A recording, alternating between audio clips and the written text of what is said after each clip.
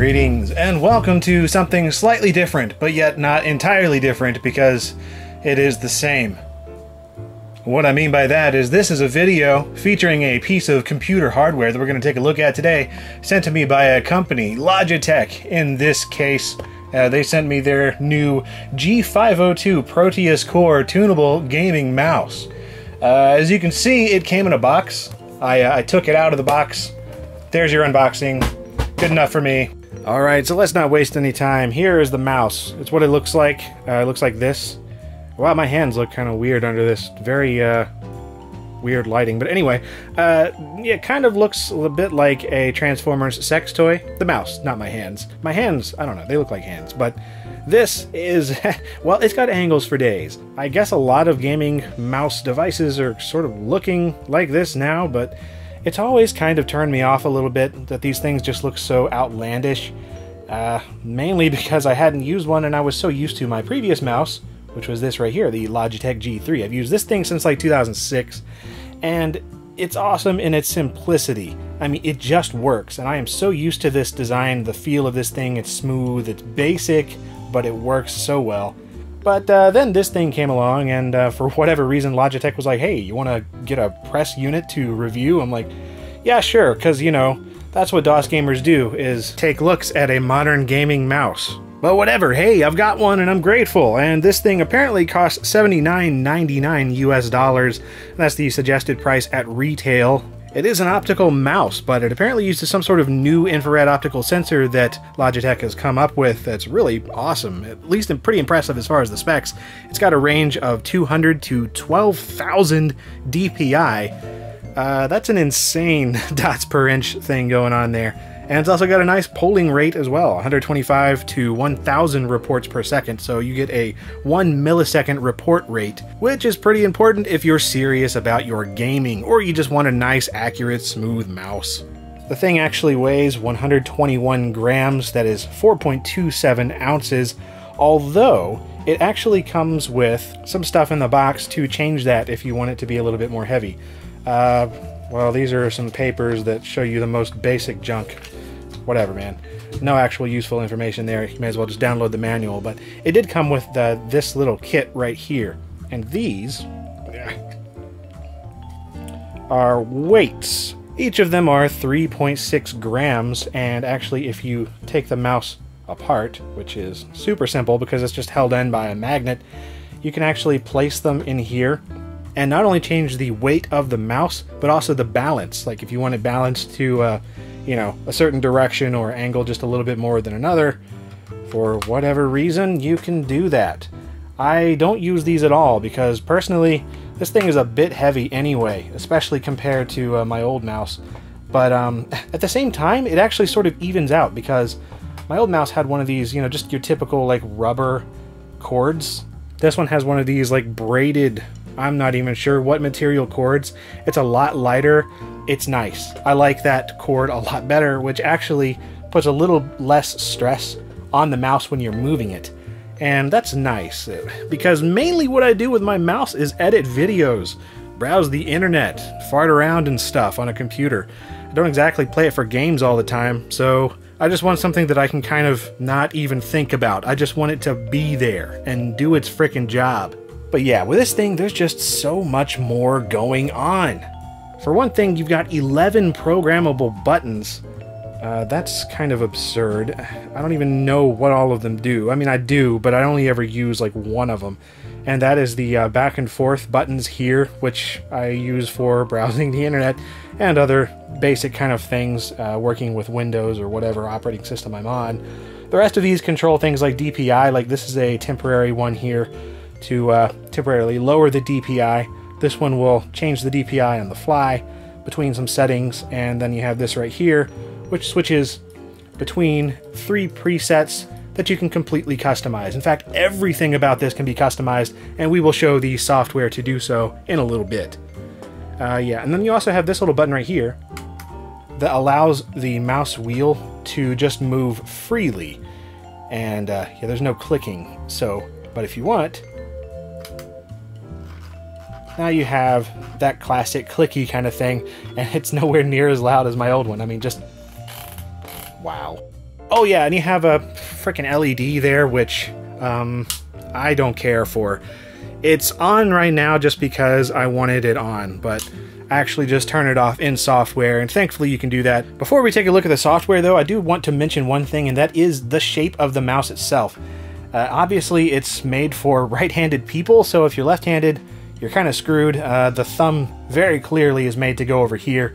The only other thing that is slightly weird about this, I love the feel of it most of the time, but it's taken me a long time to get used to this because of this right-hand side thing going on here. For whatever reason, my pinky wants to rest right here and my ring finger right here. So I end up kind of grasping it a little strangely, and it ends up with some fatigue on my pinky. And as you can see from my old mouse, I actually wore that spot down with my pinky and ring finger on that one. So that's just how I naturally hold a mouse. And with this, because of the shape of it, this is an ambidextrous mouse, so the shape is really, really basic, meant for both hands. With the G502, it's a little bit of a thing, but I'm getting used to it. So, while you can run this mouse perfectly fine without any kind of software at all, it would be kind of absurd to do so because it comes with an absurd amount of features. So you just go to the Logitech website, download this Logitech gaming software, and this will let you completely customize your mouse. Like if you want to change any of these buttons to do something else, you totally can. And you actually have 3 profiles to choose from here. There's a bunch of different things you can do as far as sensitivity, report rate, just all sorts of things, most of which I don't care about because I'm not a hugely hardcore gamer as far as like needing some kind of a setup like this.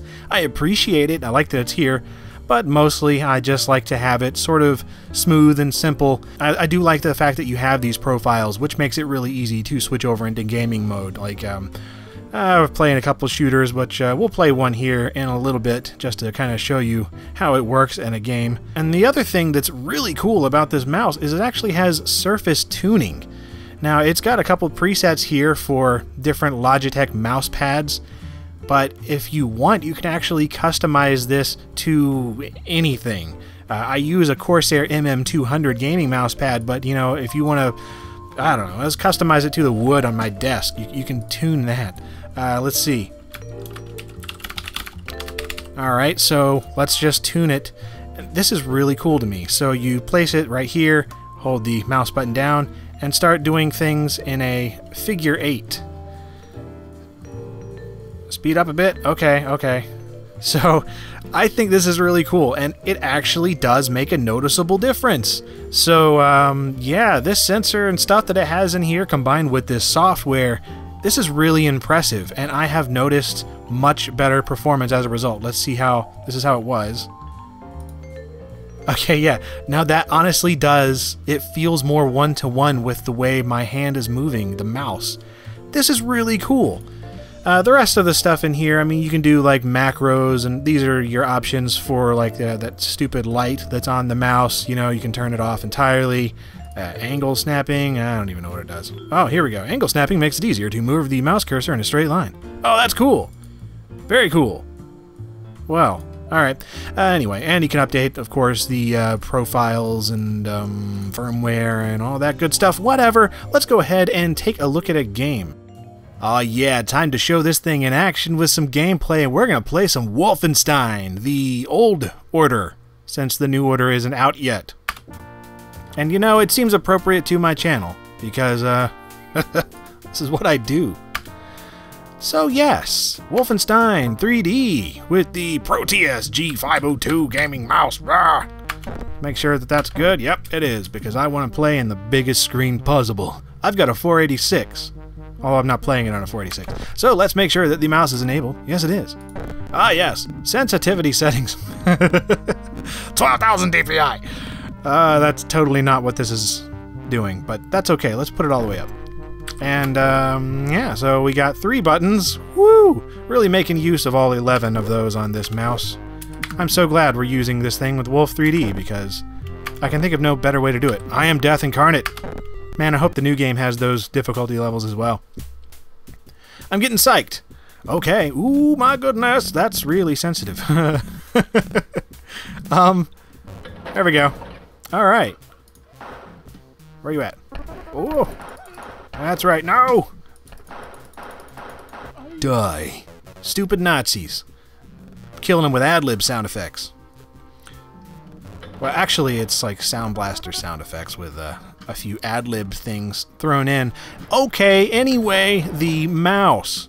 How does it work? Well, I think it works wonderfully, in Wolf 3D or otherwise.